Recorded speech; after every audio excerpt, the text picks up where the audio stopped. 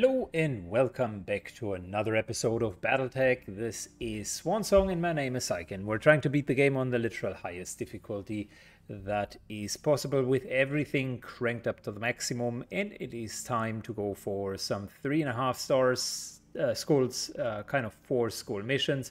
As mentioned the last time we finished the flashpoint down here, I farmed a little bit reputation and just want to show you where we are and what we have done. We're now a relatively well respected with the local pirates, so we're honored. Essentially could theoretically ally with the faction once we're up here. The Lyran Commonwealth also likes us a lot. We're friendly with the Capellian Confederation, so as long as we kind of keep those at bay, that is fine. Same deal for the Free Worlds League. With a few more missions, we could actually get those guys up as well. In terms of the overall star map, before we jump into the missions here, we do have a few flashpoints. One up here that actually could go reasonably well, but it is only 2.5 stars, skulls rather. This one here works against the pirates, so that's a no-no. This one works against the pirates, another no-no. This one works against the pirates. So 3 no-nos in a row, and that's pretty much it. So we've chosen a system here because it has the right factions in it, and because it has 3.5 skulls. In terms of contracts, we can do a lot for the local government, all of which are essentially reducing our standing with the other factions. So we're not going to touch a single one of those, but I managed to kind of secure 2 contracts, one with the pirates here against the local government. It's a 3.5 skull mission, and 1 4.5 skull mission. So we're slowly but surely getting up there.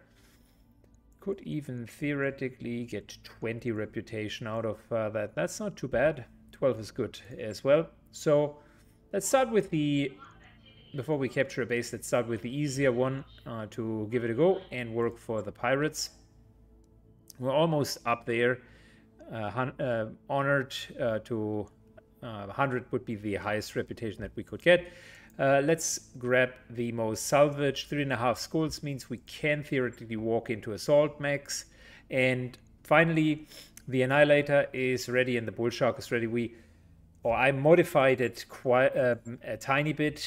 You remember, if you've watched the other seasons, that we had 350 damage. I went in and replaced an AC 20 for a UAC 10. So we're having even a better heat efficiency and 400 points of damage. Plus we do have a TTS plus for ballistics. So the Annihilator will hit quite well. The BULLSHARK still is, due to the loss tech, the highest hitter with 450 points of damage. So these two alone will completely change the game, which is why I'm careful to not go into lower missions. We're still having the Orion here with the com system plus, which is fantastic. A couple of heat banks and still a good firepower of almost 270, plus our LRM boat, the Thunderbolt. So that's going to be the loadout. You can see the pilots are slowly but surely kind of getting to that 7, 8-ish rank of skills. Everybody has 4 and 5s across the board, which is good. So things are really progressing, and I now want to get to those 4, 4.5, slow 5 skull missions, which is really the target. I think it would be a reasonable target overall for this campaign to maybe acquire 4 assault mechs and do a couple of 5 skull missions, maybe go into kind of a sector specifically with 5 skull missions and just play a bit of endgame. And once we've done that, we could claim this one here to be more or less finished. It will theoretically generically go on afterwards, but that would be the natural ending spot of the challenge here, essentially having played through the game then. So let's, without further ado, go into the mission. And here we go. Let's drop our new squad. I am so excited to finally have both of the assault mechs with us. We're starting in a biome that is not optimal for us. Pretty hot here, but we got water. And all we need to do is recover a VIP from there. All right, so that should be good to go. Coordinates received. Moving up. Order received. This little forest here might be helpful.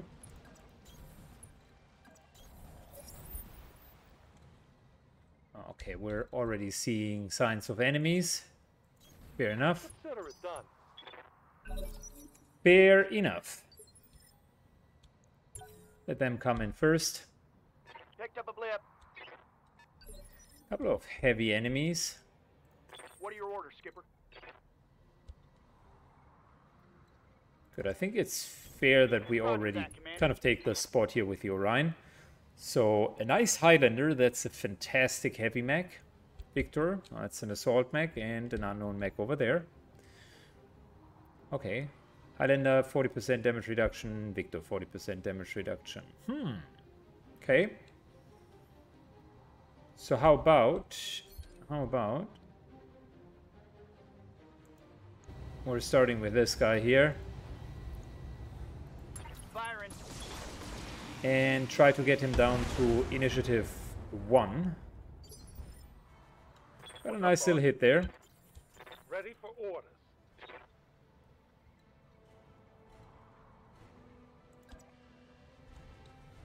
Good. That would be 80% good enough. Clearing the jiff. Standing in water also means that we're not overheating as fast.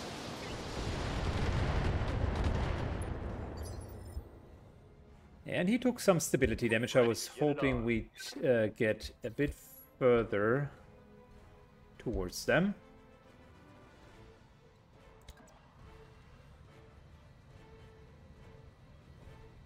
Alright. BULLSHARK stands in the open. That's not optimal, but we at least can hit everything. So let's see just... You noticed we chucked up about 250 armor on various fronts. Let's just see how well our new Thumper is doing. First and foremost, the Victor begins to no longer stand straight. Secondly,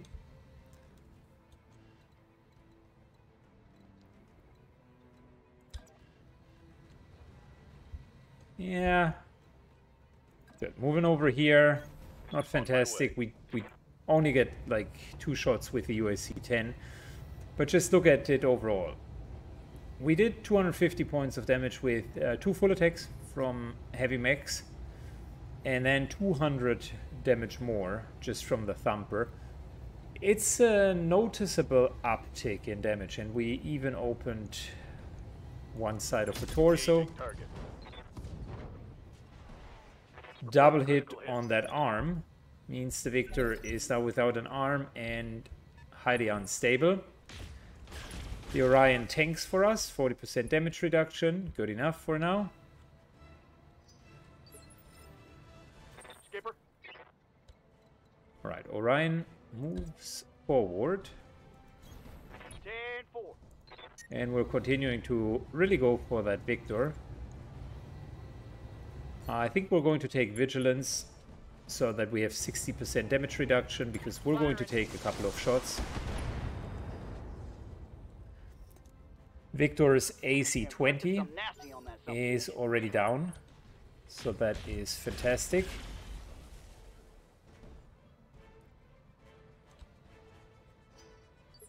Orders. Okay, if we were to move up, that'll be 90% hits, that's good. And I suppose the Victor would also go down. High chance that we're going to explode the other part of his torso. Yep, that worked just like a charm. AC-20 ammunition also exploded, and he gets a knockdown on top. Is that already completely knocked out? No. I think he has 1 hit point left.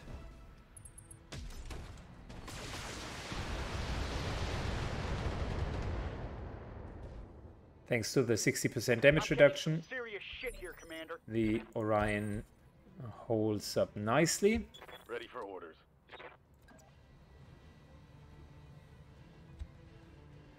Are you kidding me? How? We do have a range problem with the Annihilator. That's really, really unfortunate. Orders.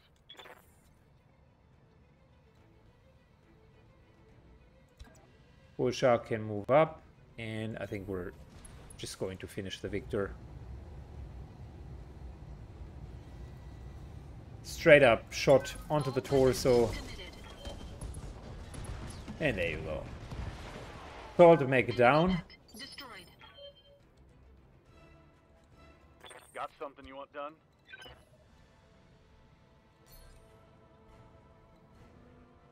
Yeah, we could theoretically move up and take a few shots.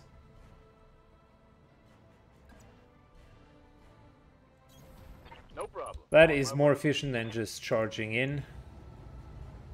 Although our... yeah, the refire piece makes it unreliable. So the way that a lot of the the ballistic weapons work is, once you have fired them, the refiring will make it very inaccurate due to the high amount of recoil. So without that, we would actually have had a relatively solid hit chance. Let's brace so that we don't need to deal with the recoil now. Yep.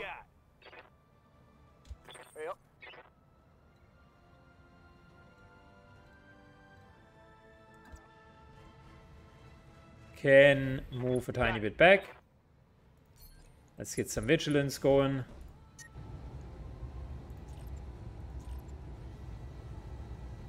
And let's just, for the sake of doing it, start opening the Highlander. I'm low-key hoping that the Highlander... Crap. Oh, wow. That hit me. That was a solid hit into the head. Ouch. Right here. All right. So the Black Knight has, in my perspective, done a huge mistake, or committed a huge mistake by just standing out in the open. We're, of course, going to punish that. See, there is all of the stability damage. Okay, we should withdraw the Orion, just so that we're not running the risk of getting another head hit.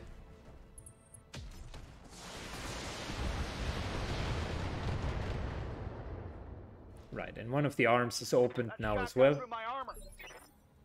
Not the end of the world, really, but still, gotta be careful. Fantastic, finally. Alright, Annihilator moves up. Let's take a look just how well he does. And we're taking a torso, and let's just fully unload.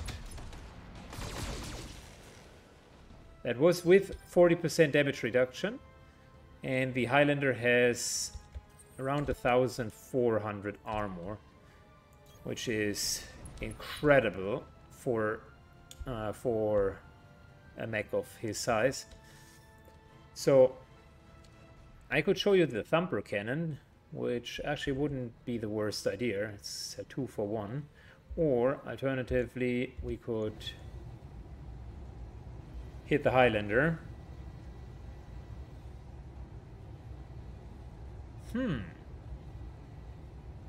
Good question. I think we're going for the thumper cannon. It would deal overall potentially the same amount of damage. So you see it has a massive, massive radius. And if enemies cluster up, what you can do is you can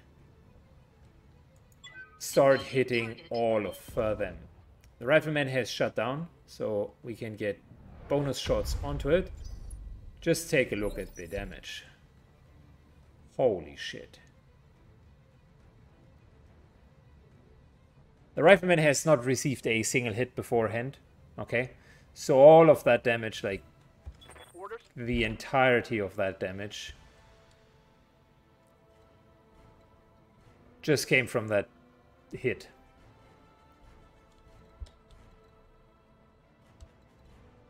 Alright, we're moving back. Orion cools down. Yeah? What can I do you for?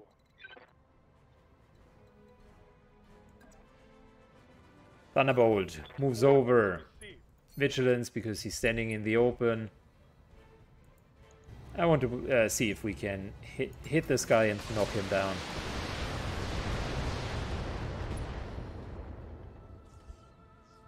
Could be a knockdown. Unsteady, highly unsteady, but not a knockdown.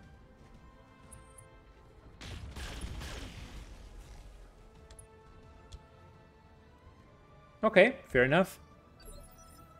Standing by.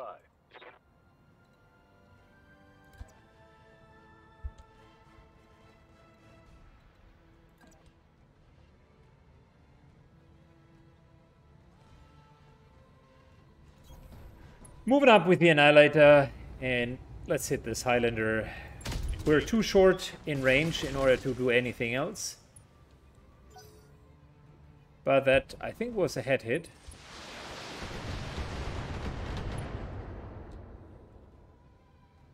Minimum damage. This guy's nothing.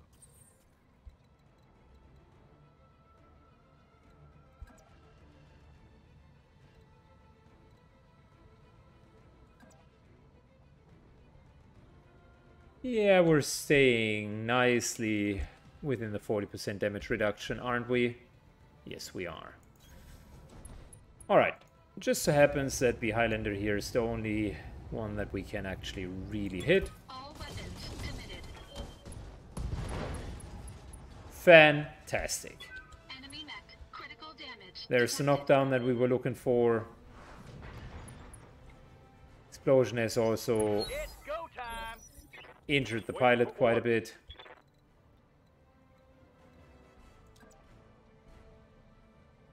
And we'll just move back in order to, like, get a protection from these guys. Engaging target.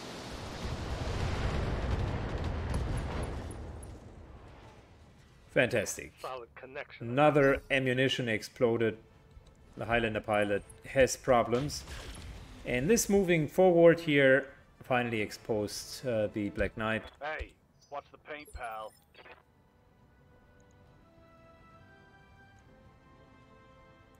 Yeah, let the rifleman act first.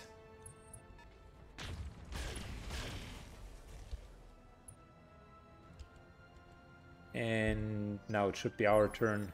Confirmed. Orders. Annihilator moves up. In coordinates. Vigilance. And let's make sure that we're not overheating.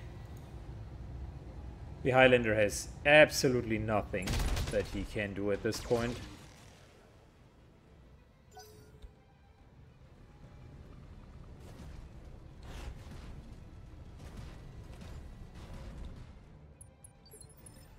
Confirmed. Okay, good. So what are we going to do with the Black Knight? I think hitting it with the LBX-10, not a bad idea. It has stability damage already. Keeping it destabilized is a perfect idea. Ignoring the Highlander at this point. And instead we're moving up, even though we do not have vigilance. I think we're still going to be fine.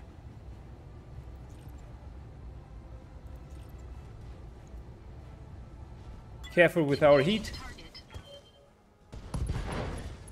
And there we go. That is what I was looking for. He should be knocked down now.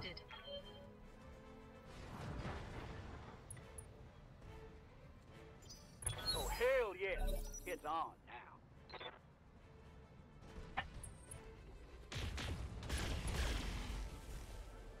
Alright, he's still trying to aim for the Orion. Internal damage.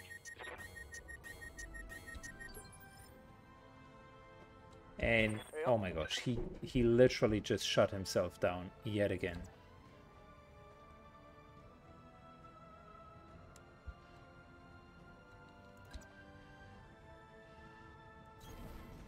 Alright, let's give the Orion here vigilance. Pretty confident that we can 10-4. kill the guy on the ground. Reporting. Critical hit. Waiting. Highlander's almost down. Good to go. Let's use Mechs in order to finish the Black Knight. Got it. There we go, that was just damage overload. Tango down. Receiving you. Good, we could. And with our heat potentially should. Just attack. Moving to position. That's 125 damage just from the melee attack. Assault mechs are just merciless. He attacked him and then 2 small lasers plus we saved a lot of heat.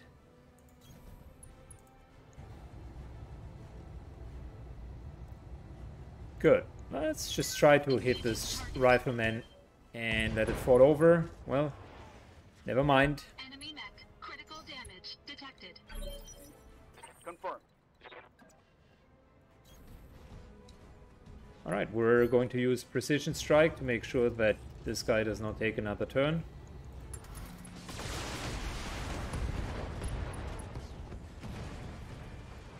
Enemy eliminated. And that's a lance, which was just as strong as ours. 2 assault, 2 heavy. Move order received.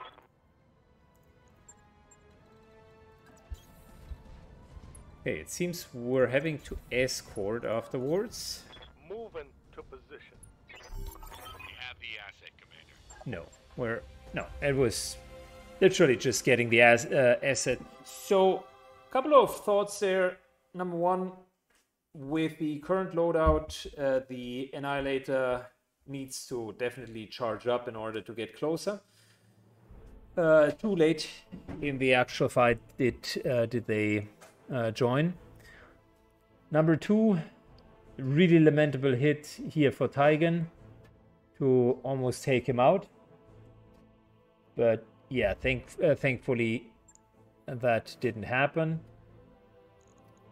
Highlander, absolutely fantastic mech.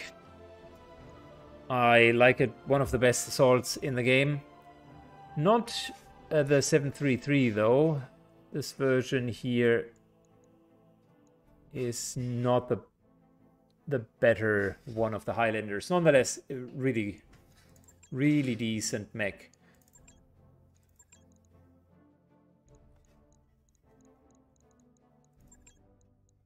Yeah, we will get all of the loot anyways. So that worked in our favor. Again, none of the mechs are fully looted yet. But we're getting close. And with the access to the black market, we can also get some nice lost tech. So if we were to continue the campaign, maybe I'll do that. Maybe I'll show you just how to farm a few of those